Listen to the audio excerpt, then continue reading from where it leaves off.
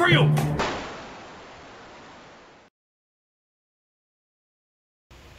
Welcome back, I'm Captain Xavier, and I am still a shameless fan of getting free stuff. And what we have here is a new shipment of stuff from GearBest.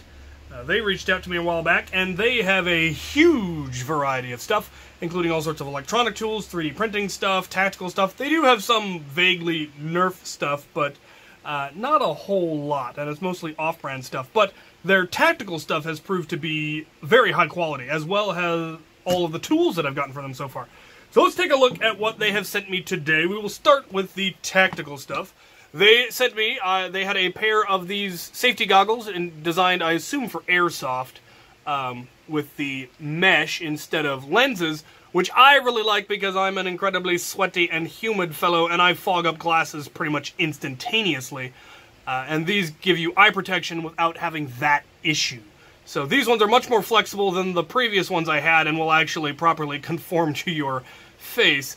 And I've used them a lot in a number of events now because they allow me to have eye pro without having to have the full mask or using some kind of glasses that are just going to fog up. I forgot to bring them to West vs. Zombies, and so you see me in some of the pictures with glasses that are fogged. So these are lovely. I will have the link to them. I think they're very comfortable. They've got padding on the inside, very adjustable. Yeah, so those are lovely.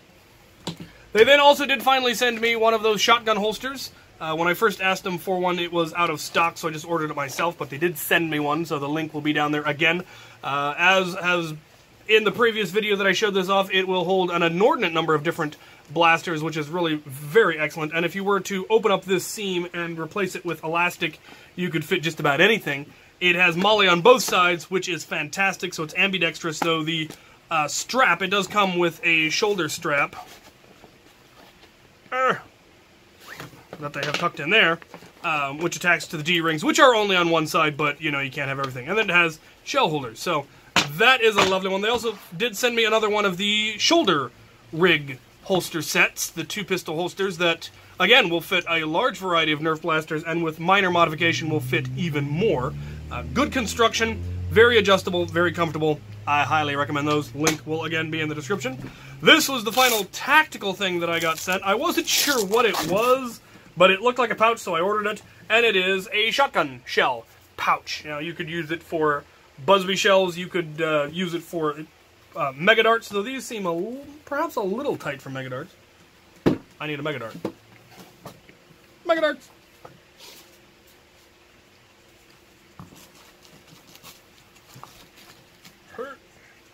Yeah, definitely a little tart for mega darts. So maybe regular darts, or again, Busby shells.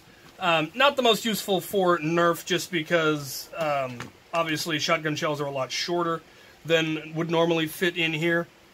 But it's a nice little pouch. I'm sure if you acquired one, you could find a use for it. I'm not sure what I will do with it. I have a couple of ideas, depending on some characters that I might be playing in the future, so that may come in handy, but all in all, not the most useful for Nerf for a variety of reasons. The construction is excellent, every bit as good as I've seen with anything else.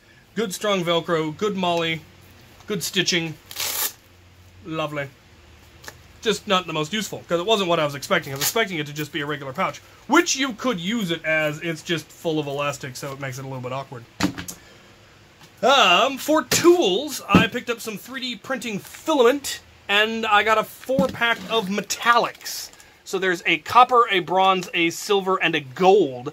I have no idea what I'm going to print with them, but it would make doing steampunk stuff super easy, because I could print my own gears and things like that. And if I wanted to, you know, steampunk a Strife, I could print all of the 3D printed parts in this, and it would save me a lot of trouble with painting or that sort of thing. So that's kind of neat that they have metallic ones. I do already have a silver that somebody gave me to print stuff in, though now I've got a different color, and we'll see how well this stuff holds up. Being that, you know, slightly metallic color, it'll be interesting. It is 1.75 millimeter PLA, which is what I currently use in my printers, so that should be fun to tinker with. I look forward to trying some stuff, maybe making like gold sight tokens for events or something. So that was neat. They also sent me a pack of shrink wrap, which conveniently comes in its own little holder, which is lovely. And it comes in a whole bunch of different sizes and colors, which should make doing interiors a lot easier. All the way up to fairly large stuff down to the really small stuff that isn't going to be a whole lot of use for the stuff I work with, but I like that there are a bunch of different colors, and it's nice that it came in its own container. So that is that. The final item I picked up, and I simply had to because it was just so nifty looking, was this mean-looking flashlight. I mean, you could seriously ruin someone's day with that. I assume it's meant to be an emergency light for like in your car, so these are designed for breaking your car windows, and then it has the cutter for cutting your seatbelt off if you're trapped in a car. So that is fairly neat. It has a couple of other interesting features. The button on the back does not turn the flashlight on. It makes it make noise and blink.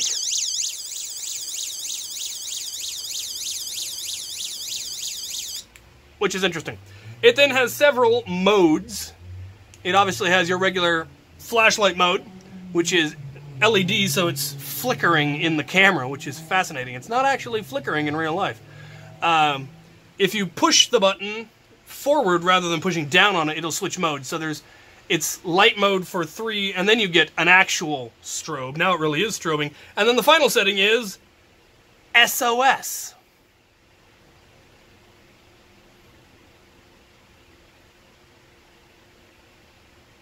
Which is neat. Again, definitely designed for, you know, an emergency safety kind of flashlight. It is powered by a single very large ultrafire, an 18650, 3000 milliamp, 3.7 LiPo, or lithium-ion battery, which is neat because you can just, those are fairly common, fairly standard. You can order those, you can replace those. And then it is, in fact, those are rechargeable, and the charging is actually built into the flashlight. It has a little port that is covered up, but you can just uncover it, and then it comes with 2 different options. It comes with a car charger option, which is nice, just 12 volt into your car, and then it also comes with a regular wall option. Now, unfortunately, they apparently no longer carried a US version, so I got a European plug for it, but they were nice enough to just add this in for free, as far as I could tell. I didn't see it as part of the order, but when it showed up, it came with the adapter, so you could plug it into a regular wall socket. So that is super, super cool. And of course, it's in my colors, so I had to have it, and it is fantastic. Now I need to find a holster for this that's large enough. I might have one that might be big enough for this. It might be a little too small. We will see. But this is definitely going to become a part of my regular gear just because I like it. It's mean, it's black, and it's orange, and it's fantastic. And it makes noise, which is neat. Alright, so that is the stuff that GearBest has sent me. All of the links will be down in the description, of course. And if there's anything else on their website you would like me to check out because you're interested in it but are, you know, dubious, not sure if you want to spend the money without somebody saying, yeah, this is good, yeah, this isn't, go ahead and let me know what items on their website you would like. Tools, 3D printing stuff, tactical stuff. If they do end up having Nerf stuff, their stock changes a lot. It's similar to NF Strike or Lytake, where you never know what they're going to have from day to day, or Banggood. So GearBest sent me all of this stuff. I am extremely appreciative of that. Some of it will definitely be getting used. These are going to end up in all my tactical gear, on all of my vests, on my backpacks. Definitely looking forward to making a loadout using the holsters. I actually had an idea for modifying one of these holster sets for holding something different. Instead of pistols, I've got a build in mind, a pair of blasters that I want to build, and this will hopefully work perfectly for that now that I've got a second one that I can tinker with. The other one I need to finish modifying to take 4 victories. But yeah, let me know if there's anything on their site that you would love me to check out, and I will ask them if they're willing to send it to me. And thank you guys for watching.